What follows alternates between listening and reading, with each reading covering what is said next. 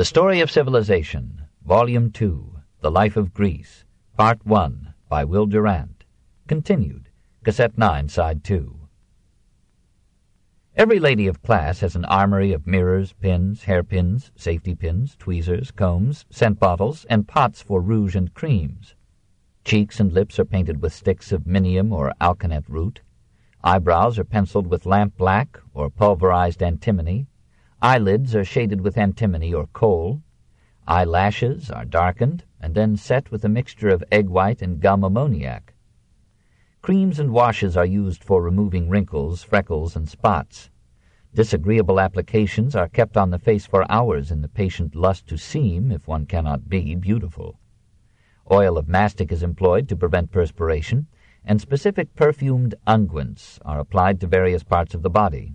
A proper lady uses palm oil on the face and breast, marjoram on the eyebrows and hair, essence of thyme on the throat and knees, mint on the arms, myrrh on the legs and feet. Against this seductive armament men protest to as much effect as in other ages. A character in Athenian comedy reproves a lady in cosmetic detail. If you go out in summer, 2 streaks of black run from your eyes. Perspiration makes a red furrow from your cheeks to your neck, and when your hair touches your face it is blanched by the white lead.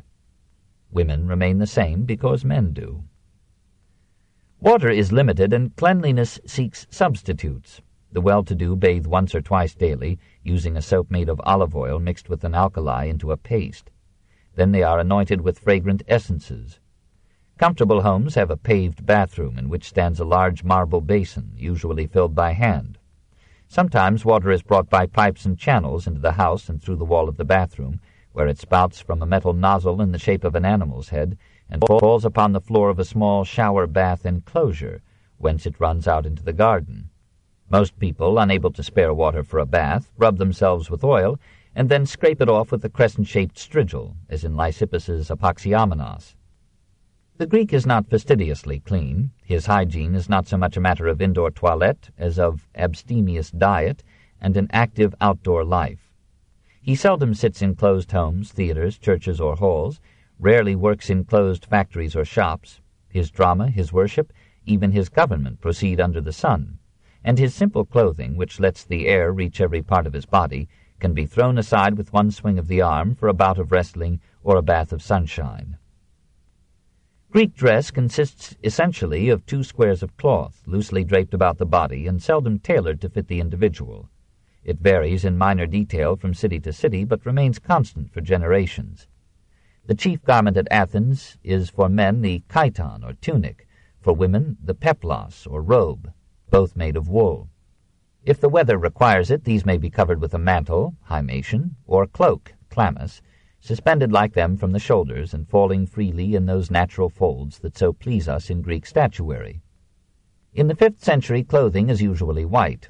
Women, rich men, and gay youths, however, go in for color, even for purple and dark red, and colored stripes and embroidered hems. And the women may bind a colored girdle about the waist.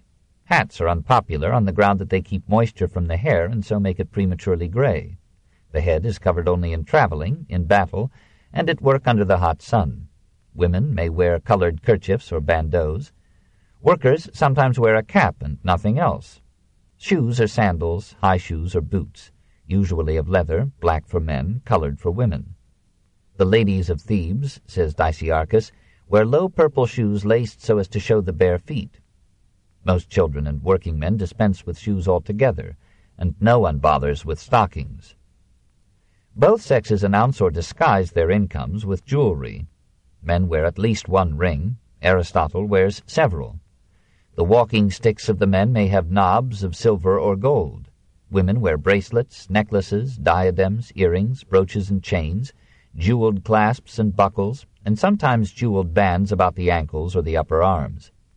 Here, as in most mercantile cultures, luxury runs into excess among those to whom wealth is a novelty.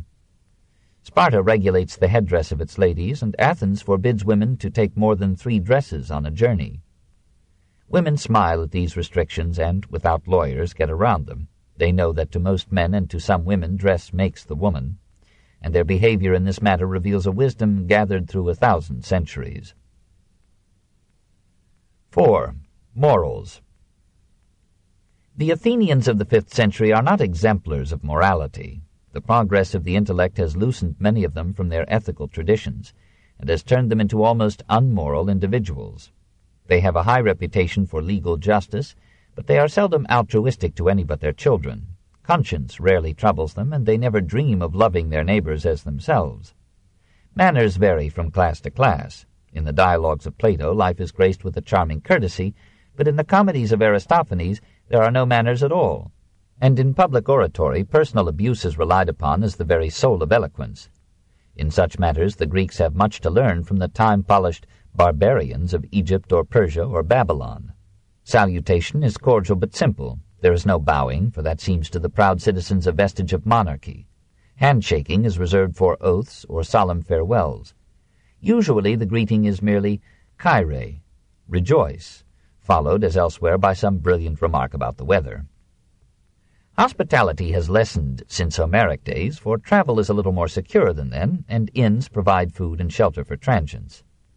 Even so, it remains an outstanding virtue of the Athenians.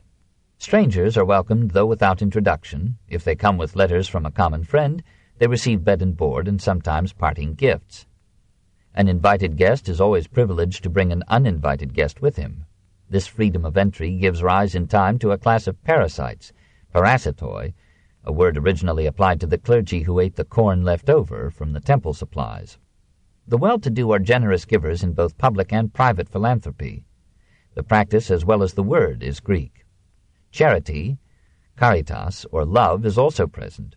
There are many institutions for the care of strangers, the sick, the poor, and the old. The government provides pensions for wounded soldiers and brings up war orphans at the expense of the state.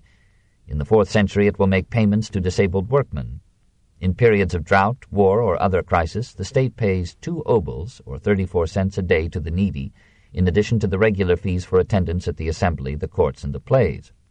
There are the normal scandals. A speech of Lysias concerns a man who, though on public relief, has rich men for his friends, earns money by his handicraft, and rides horses for recreation. The Greek might admit that honesty is the best policy, but he tries everything else first. The chorus in Sophocles' Philoctetes expresses the tenderest sympathy for the wounded and deserted soldier, and then takes advantage of his slumber to counsel Neoptolemus to betray him, steal his weapons, and leave him to his fate. Everyone complains that the Athenian retailers adulterate their goods, give short weight and short change, despite the government inspectors, shift the fulcrum of their scales towards the measuring weights, and lie at every opportunity. The sausages, for example, are accused of being dogs. A comic dramatist calls the fishmongers assassins. A gentler poet calls them burglars. The politicians are not much better. There is hardly a man in Athenian public life that is not charged with crookedness. An honest man like Aristides is considered exciting news, almost a monstrosity. Even Diogenes' daytime lantern does not find another. Thucydides reports that men are more anxious to be called clever than honest, and suspect honesty of simplicity. It is an easy matter to find Greeks who will betray their country. At no time, says Pausanias, was Greece wanting in people afflicted with this itch for treason. Bribery is a popular way to political advancement, criminal impunity, diplomatic accomplishments. Pericles has large sums voted to him for secret uses, presumably for lubricating international negotiations. Morality is strictly tribal. Xenophon, in a treatise on education, frankly advises lying and robbery in dealing with the enemies of one's country. The Athenian envoys at Sparta in 432 defend their empire in plain terms. It has always been the law that the weaker should be subject to the stronger. No one has ever allowed the cry for justice to hinder his ambition when he had a chance of gaining anything by might. Though this passage, and the supposed speech of the Athenian leaders at Melos, may be exercises of Thucydides' philosophical imagination, inflamed by the cynical discourses of certain sophists, it would be as fair to judge the Greeks from the unconventional ethics of Gorgias, Callicles, Thrasymachus, and Thucydides as it would be to describe the modern European by the brilliant bizarrerie of Machiavelli, La Rochefoucauld, Nietzsche, and Stirner. Not saying how fair that would be. That something of this superiority to morals is an active ingredient in the Greek character appears in the readiness with which the Spartans agree with the Athenians on these mooted points of morals. When the Lacedaemonian Phoebus, despite a treaty of peace, treacherously seizes upon the citadel of Thebes, and the Spartan king Agesilaus is questioned about the justice of this action, he replies, "Inquire only if it is useful, for whenever an action is useful to our country, it is right." Time and again truces are violated, solemn promises are broken, envoys are slain. Perhaps, however, the Greeks differ from ourselves not in conduct but in candor. Our greater delicacy makes it offensive to us to preach what we practice. Custom and religion among the Greeks exercise a very modest restraint upon the victor in war. It is a regular matter, even in civil wars, to sack the conquered city, to finish off the wounded, to slaughter or enslave all unransomed prisoners and all captured non-combatants, to burn down the houses, the fruit trees, and the crops, to exterminate the livestock, and to destroy the seed for future sowings. At the opening of the Peloponnesian War, the Spartans butcher as enemies all Greeks whom they find on the sea, whether allies of Athens or neutrals. At the Battle of Aegospotami, which closes the war, the Spartans put to death 3,000 Athenian prisoners, almost the selected best of Athens's depleted citizenry. War of some kind, of city against city or of class against class, is a normal condition in Hellas. In this way, the Greece that defeated the King of Kings turns upon itself. Greek meets Greek in 1,000 battles, and in the course of a century after Marathon, the most brilliant civilization in history consumes itself in a prolonged national suicide. 5. Character. If we are still attracted to these reckless disputants, it is because they cover the nakedness of their sins with an exhilarating vigor of enterprise and intellect. The nearness of the sea, the opportunities of trade, the freedom of economic and political life form the Athenian to an unprecedented excitability and resilience of temper and thought, a very fever of mind and sense. What a change from Orient to Europe, from the drowsy southern regions to these intermediate states where winter is cold enough to invigorate without dulling, and summer warm enough to liberate without enfeebling body and soul. Here is faith in life and man, a zest of living never rivaled again until the Renaissance. Out of this stimulating milieu comes courage and an impulsiveness all the world away from the sophrosyney, self-control, which the philosophers vainly preach, or the Olympian serenity which young Winckelmann and old Goethe will foist upon the passionate and restless Greeks. A nation's ideals are usually a disguise and are not to be taken as history. Courage and temperance, Andria or manliness, and the maiden agon, or nothing in excess of the Delphic inscription, are the rival mottos of the Greek. He realizes the one frequently enough, but the other one in his peasants, philosophers, and saints. The average Athenian is a sensualist, but with a good conscience. He sees no sin in the pleasures of sense, and finds in them the readiest answer to the pessimism that darkens his meditative intervals. He loves wine and is not ashamed to get drunk now and then. He loves women, in an almost innocently physical way, easily forgives himself for promiscuity, and does not look upon a lapse from virtue as an irremediable disaster. Nevertheless, he dilutes 2 parts of wine with 3 of water, and considers repeated drunkenness an offense against good taste. Though he seldom practices moderation, he sincerely worships it, and formulates more clearly than any other people in history the ideal of self-mastery. The Athenians are too brilliant to be good, and scorn stupidity more than they abominate vice. They are not all sages, and we must not picture their women as all lovely Nausicaa's, or stately Helens, or their men as combining the courage of Ajax with Nestor's wisdom.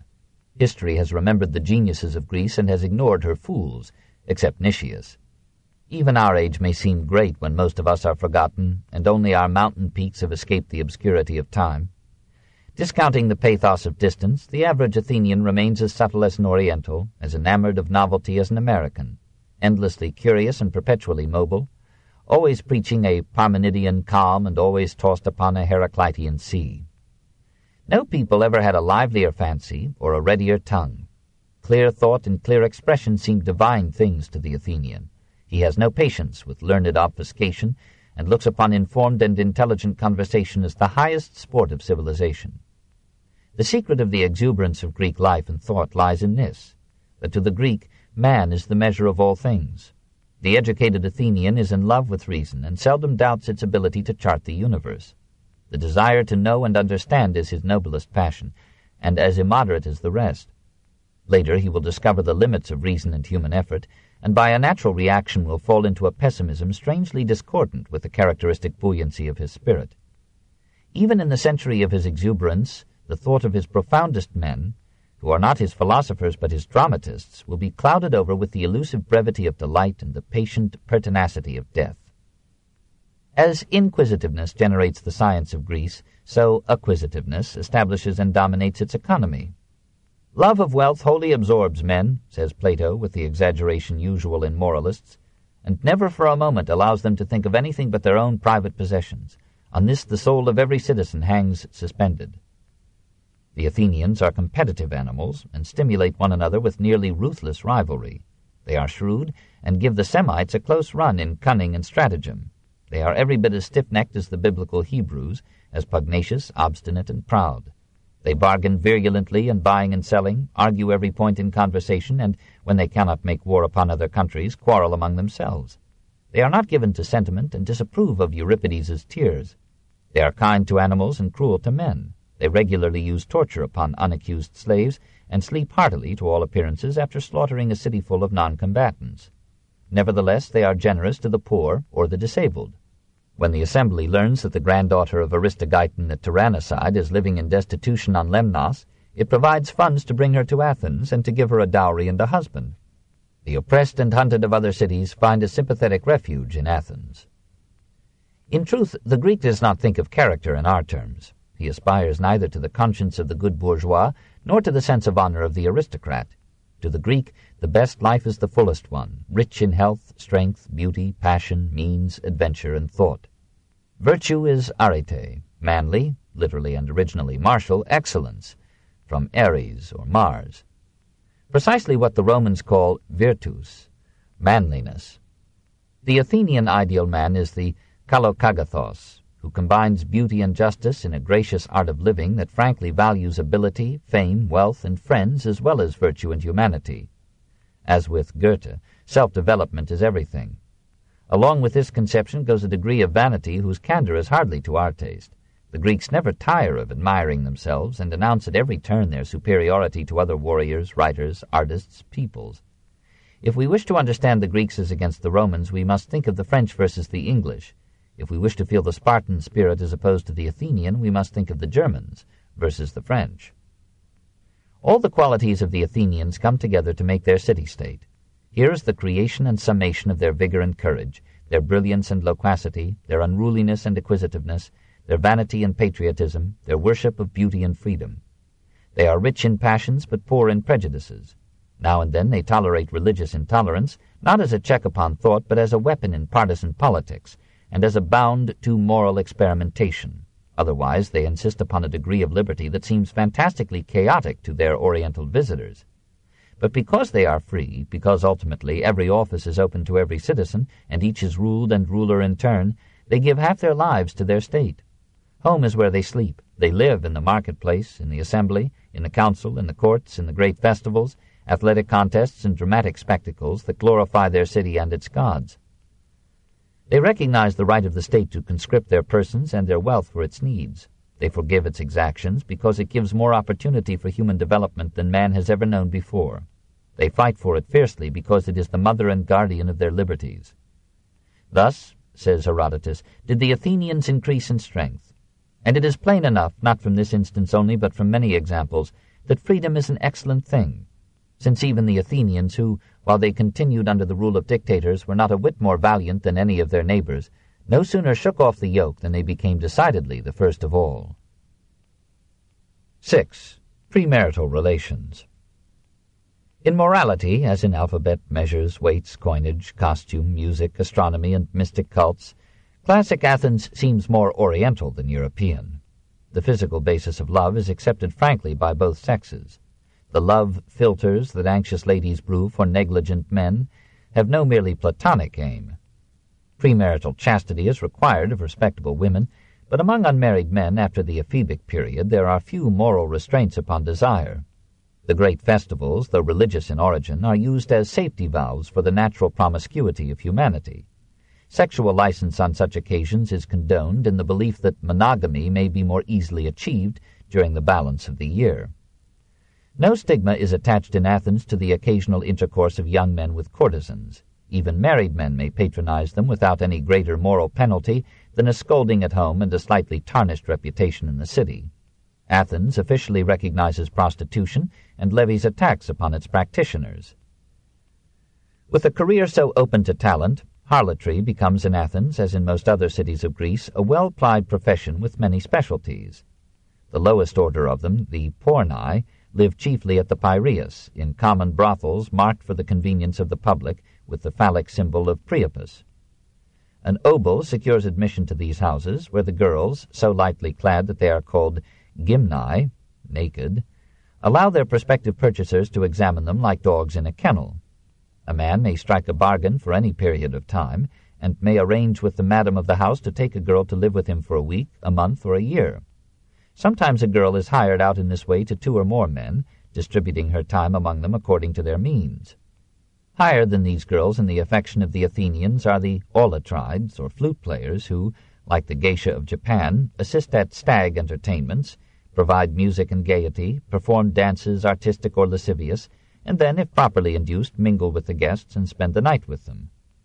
A few old courtesans may stave off destitution by developing training schools for such flute girls and teaching them the science of cosmetic adornment, personal transfiguration, musical entertainment, and amorous dalliance. Tradition hands down carefully from one generation of courtesans to another, like a precious heritage, the arts of inspiring love by judicious display, holding it by coy refusal, and making it pay. Nevertheless, some of the olatrides, if we may take Lucian's word for it from a later age, have tender hearts, no real affection, and ruin themselves Camille-like for their lovers' sakes. The honest courtesan is an ancient theme hoary with the dignity of age. The highest class of Greek courtesans is composed of the hetairae, literally companions. Unlike the porni, who are mostly of Oriental birth, the hetairae are usually women of the citizen class who have fallen from the respectability or fled from the seclusion required of Athenian maids and matrons. They live independently and entertain at their own homes the lovers whom they lure. Though they are mostly brunettes by nature, they dye their hair yellow in the belief that Athenians prefer blondes, and they distinguish themselves, apparently under legal compulsion, by wearing flowery robes. By occasional reading or attending lectures, some of them acquire a modest education and amuse their cultured patrons with learned conversation. Thais, Diotama, Thargelia, and Leontium, as well as Aspasia, are celebrated as philosophical disputants, and sometimes for their polished literary style. Many of them are renowned for their wit, and Athenian literature has an anthology of hetairae epigrams. Though all courtesans are denied civil rights and are forbidden to enter any temple but that of their own goddess, Aphrodite Pandemos, a select minority of the hetairae enjoy a high standing in male society at Athens. No man is ashamed to be seen with these. Philosophers contend for their favors, and an historian chronicles their history as piously as Plutarch. In such ways a number of them achieve a certain scholastic immortality. There is Clepsydra, so named because she accepts and dismisses her lovers by the hourglass; Thargelia, who, as the Mata Hari of her time, serves the Persians as a spy by sleeping with as many as possible of the statesmen of Athens; Theorus, who consoles the old age of Sophocles; and Archippe, who succeeds her about the 9th decade of the dramatist's life; Archianassa, who amuses Plato; and Danae and Leontium, who teach Epicurus the philosophy of pleasure; Themistone, who practices her art until she has lost her last tooth and her last lock of hair; and the business-like Gnathena, who, having spent much time in the training of her daughter, demands 1,000 drachmas, or $1,000, as the price of the young lady's company for a night. The beauty of Phryne is the talk of 4th-century Athens, since she never appears in public except completely veiled, but at the Eleusinian festival and again on the feast of the Poseidonia, disrobes in the sight of all, lets down her hair, and goes to bathe in the sea. For a time she loves and inspires Praxiteles and poses for his Aphrodites. From her, too, Apelles takes his Aphrodite and Diomene. So rich is Phryne from her loves that she offers to rebuild the walls of Thebes if the Thebans will inscribe her name on the structure, which they stubbornly refuse to do. Perhaps she asks too large an honorarium from Euthias. He revenges himself by indicting her on a charge of impiety. But a member of the court is one of her clients, and Hyperides the orator is her devoted lover. Hyperides defends her not only with eloquence, but by opening her tunic and revealing her bosom to the court. The judges look upon her beauty and vindicate her piety. Laius of Corinth, says Athenaeus, appears to have been superior in beauty to any woman that had ever been seen. As many cities as claimed Homer dispute the honor of having witnessed her birth. Sculptors and painters beg her to pose for them, but she is coy.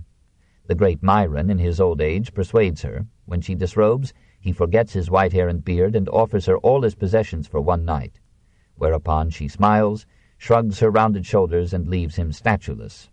The next morning, burning with readolescence, he has his hair trimmed and his beard cut off. He puts on a scarlet robe and a golden girdle, a chain of gold around his neck, and rings on all his fingers. He colors his cheeks with rouge and perfumes his garments and his flesh. He seeks out Laius and announces that he loves her. "My poor friend," she replied, seeing through his metamorphosis, "you are asking me what I refused your father yesterday." She lays up a great fortune, but does not refuse herself to poor but comely lovers.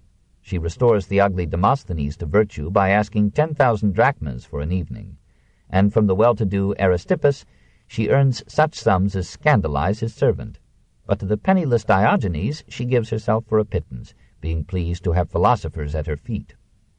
She spends her wealth generously upon temples, public buildings, and friends, and finally returns, after the custom of her kind, to the poverty of her youth. She plies her trade patiently to the end, and when she dies, she is honored with a splendid tomb as the greatest conqueror that the Greeks have ever known. 7. Greek Friendship.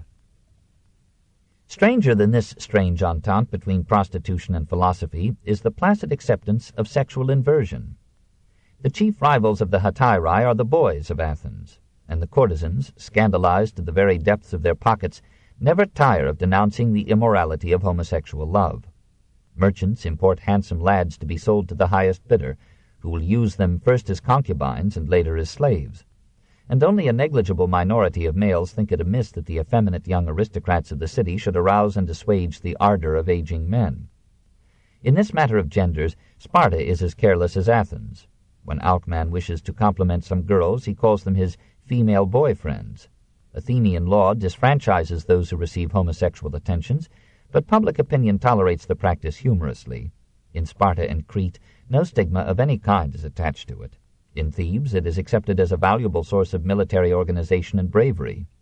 The greatest heroes in the fond remembrance of Athens are Harmodius and Aristogeiton, tyrannicides and lovers. The most popular in Athens in his day is Alcibiades, who boasts of the men who love him. As late as Aristotle, Greek lovers plight their troth at the tomb of Iolaus, comrade of Heracles. And Aristippus describes Xenophon, leader of armies and hard-headed man of the world, as infatuated with young Cleinias.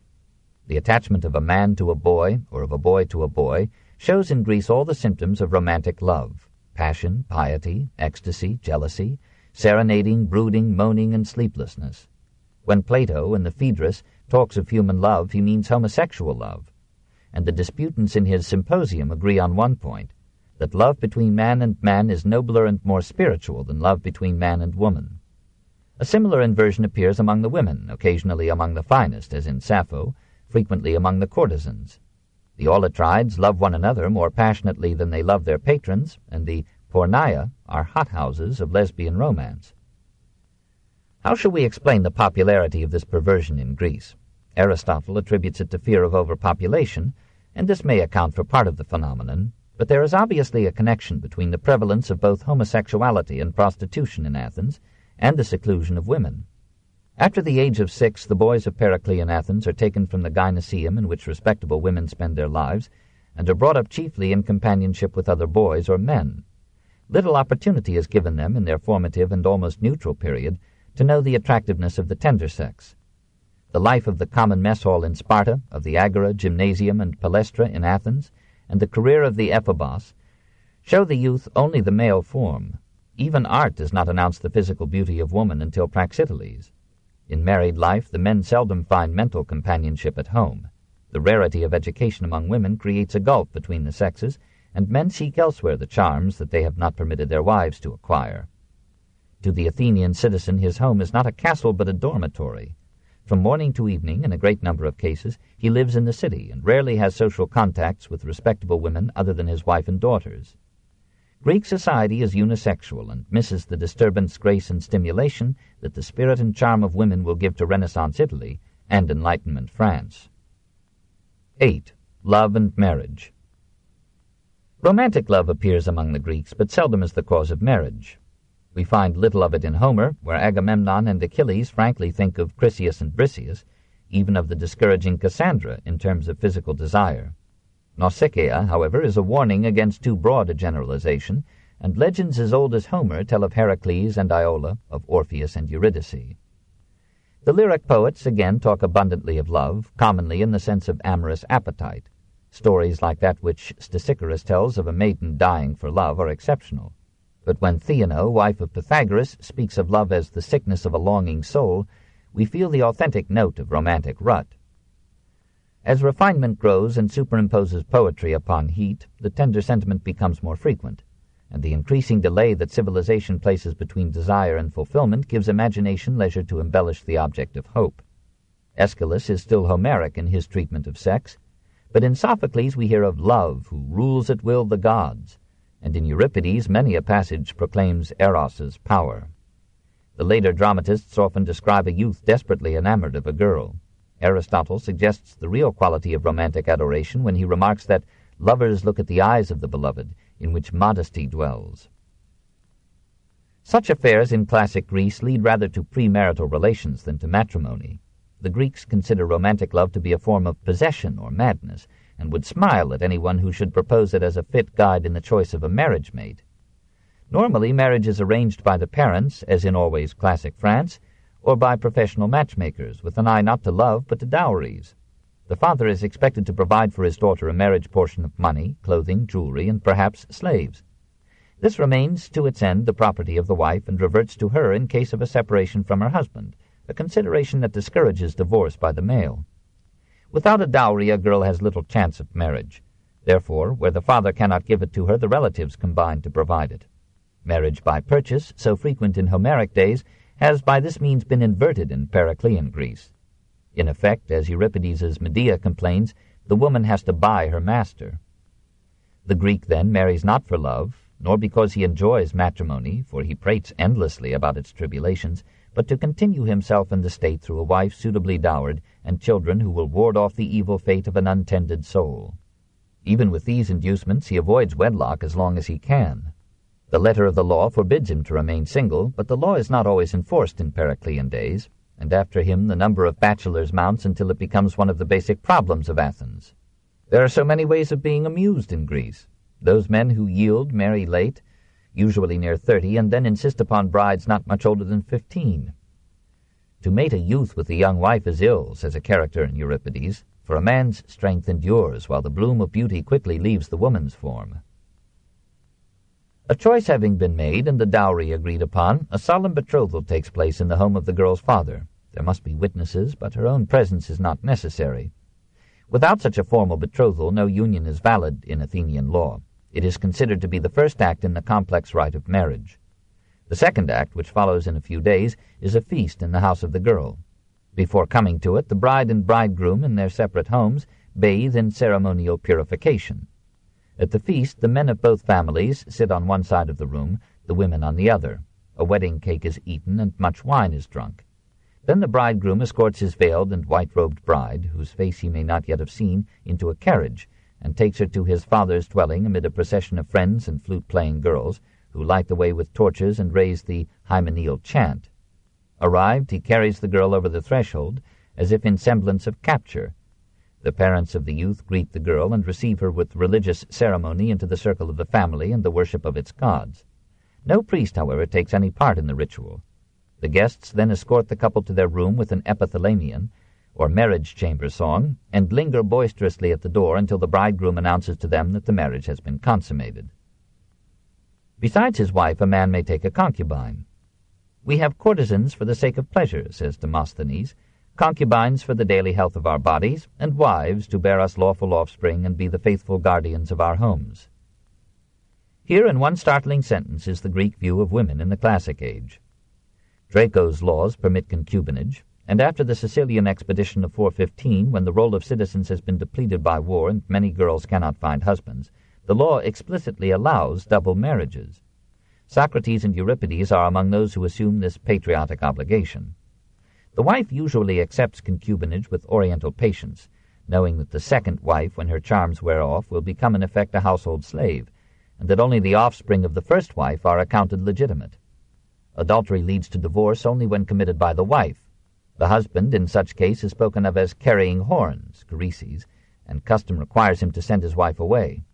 The law makes adultery by woman, or by a man with a married woman, punishable with death, but the Greeks are too lenient to concupiscence to enforce this statute.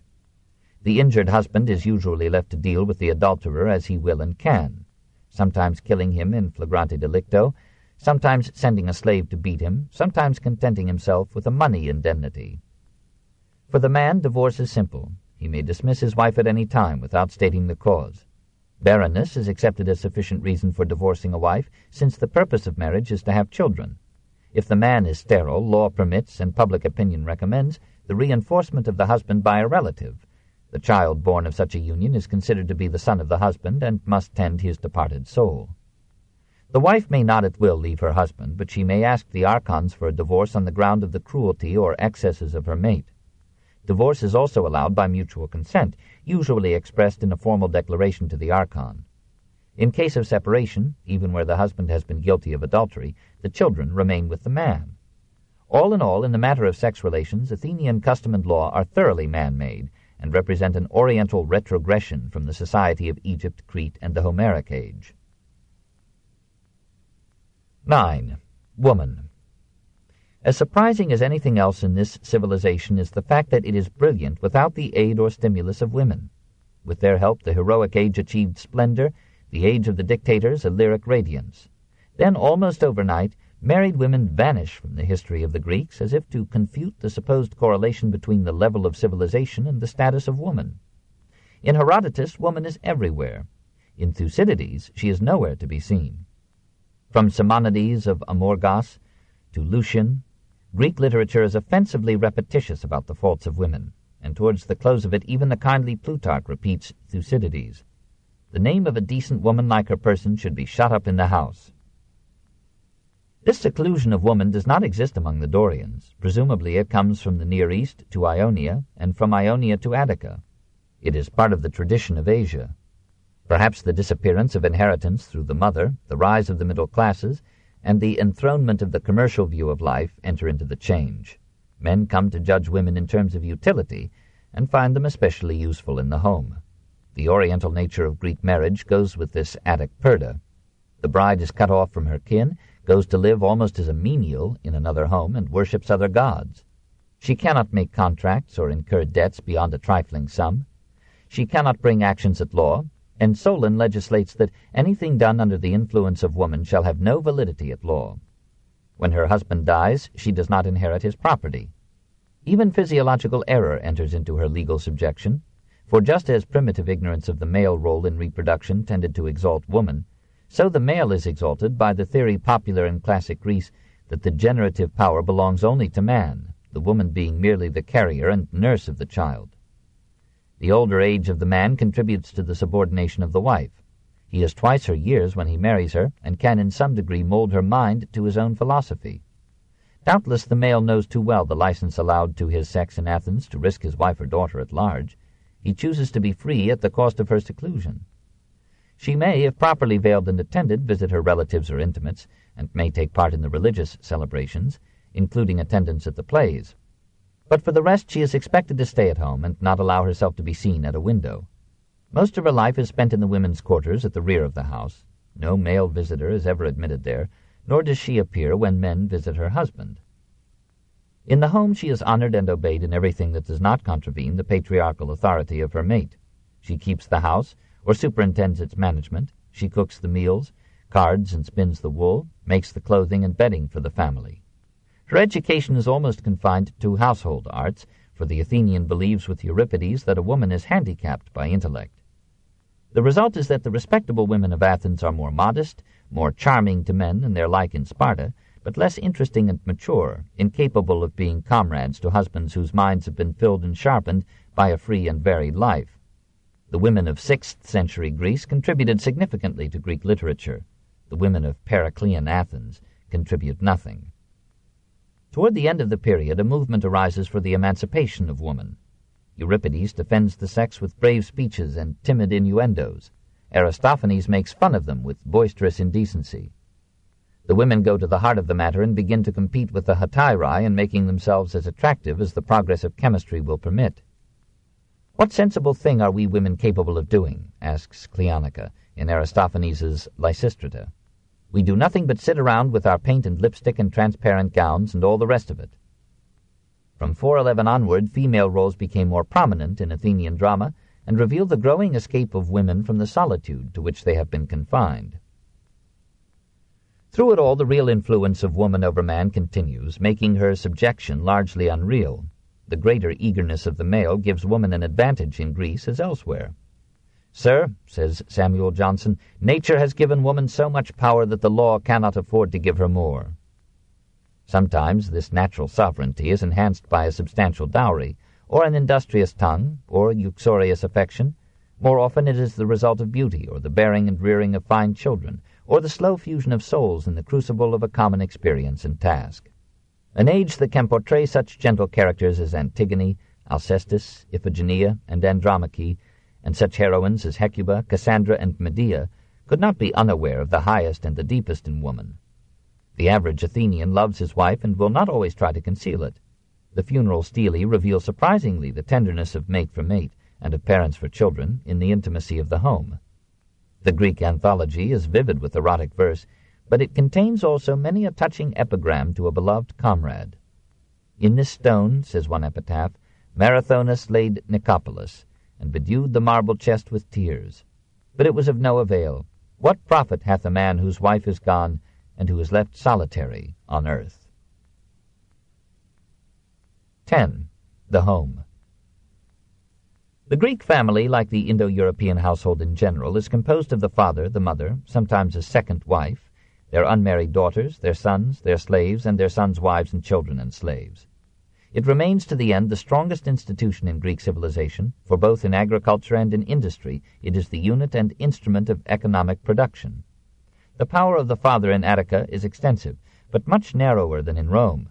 He can expose the newborn child, sell the labor of his minor sons and unwedded daughters, give his daughters in marriage, and, under certain conditions, appoint another husband for his widow. But he cannot, in Athenian law, sell the persons of his children, and each son, on marrying, escapes from parental authority, sets up his own home, and becomes an independent member of the gene. The Greek house is unpretentious. The exterior is seldom more than a stout blank wall with a narrow doorway, dumb witnesses to the insecurity of Greek life. The material is sometimes stucco, usually sun-baked brick.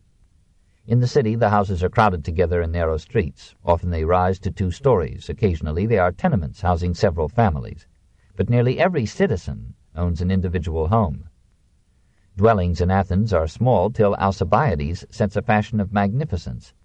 There is a democratic taboo reinforced by aristocratic precaution against display, and the Athenian, living for the most part in the open air, does not endow the home with the significance and affection that it receives in colder zones. A rich house may have a colonnaded porch facing the street, but this is highly exceptional. Windows are a luxury and are confined to the upper story. They have no panes, but may be closed with shutters or screened with lattices against the sun. The entrance door is ordinarily made of double leaves, turning upon vertical pivots running into the threshold and the lintel. On the door of many well-to-do houses is a metal knocker, often in the form of a ring and a lion's mouth. This book is continued on Cassette 10, Side 1.